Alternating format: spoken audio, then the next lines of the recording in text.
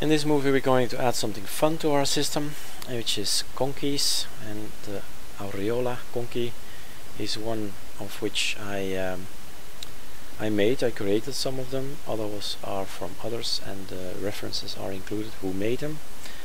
The thing is, I was more interested in how to learn the new syntax, because the Lua aureola works on the new Lua syntax. I think I've written it here somewhere.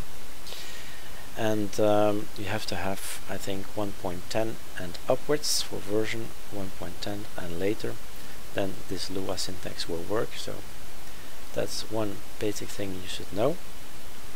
But let's install this. It's quite easy, and then you have versions like this or that or that, and all these kind of information gatherers, and then they show you how hot your computer is, how much you've downloaded, etc. what Spotify song is playing. Without further ado, you can read all that. Let's clone it.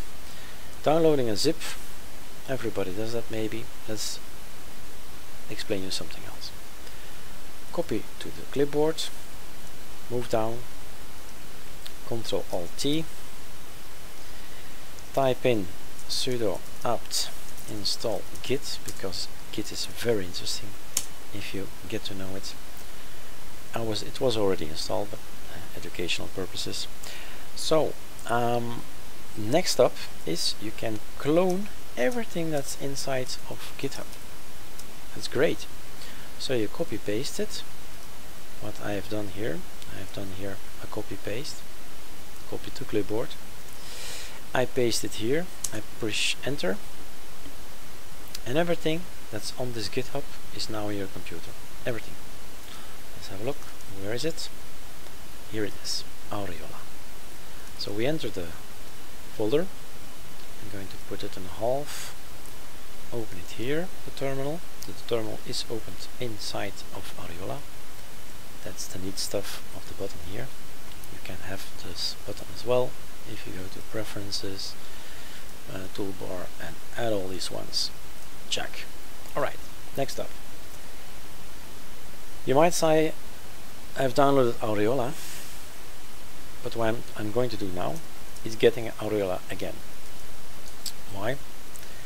This little script here is going to make a special directory. A special directory that's not in downloads, that's not in documents, and not everywhere. It's going to reside inside, let's make it bigger, it's going to reside inside your home folder in a hidden folder aureola, and that's how I like it, that's how it's set up. So everything you download, everything you get from aureola is hidden, it's not shown. Shouldn't bug the user experience, shouldn't be in video or music or whatever. So I'm going to run it anyway. Again, sorry, enter here. So it's going to clone it in a temporary folder, and when everything is cloned, it says check if your aureola is empty, but I don't have one. No, sorry, I do have one. It says there's an aureola folder. Do you want to delete it? Yes, you can delete it, I don't care. So yes, if you say no, the script ends. And there it is. So the complete GitHub is now here, which is for me the best place to be. This is the place where my aureola should be. So the thing in downloads doesn't matter anymore. You can the thing in home doesn't matter anymore. There's a hidden folder which I bookmark quickly. So I have it here. And if I want to have a nice conky, all you have to do, so you have, how many conkeys do I have around? 9 conkeys, 9 choices. You go inside a folder, make a choice, take a look. That's what I want. Fine. You press on the button, and all you have to do is install conky. Stopping conkeys, there are no conkeys yet. Yes, stop it. Fonts. A font is very specific. The look of your conky is scattered, it's broken if you don't have the font. That's why I've included them in the script. And if there are programs let's see, what program is this? The conky program itself. If you want to see a conky, you need to have a conky. So the program conky is installed, sure, normal. And there you go. Here you see the aureola acros version 1.3.0, and surely there will be newer versions later. And here we can see the simple screen recorder, which is this little thing here that's taking up 40% of my CPU.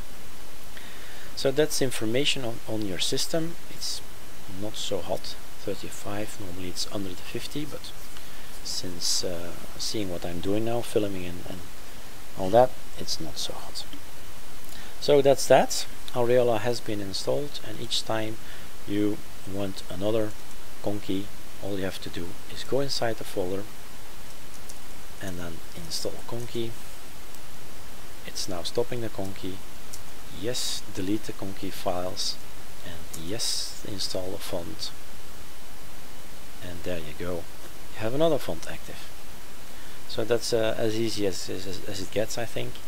We'll probably have to maintain the scripts later on, but for education purposes, maybe telling you quickly that what it does, it's going to write a conky in a specific folder, in this folder, Erik config conky. So this is the one now active, as you can see in the picture. That's correct. So if you want to change stuff, you should change it here. Oh no, sorry, here. This is the configuration of conky. Quick look, maybe. This is your code. If you said the height is not good, the maximum width is not good, these are the things you probably use most. Okay, good luck.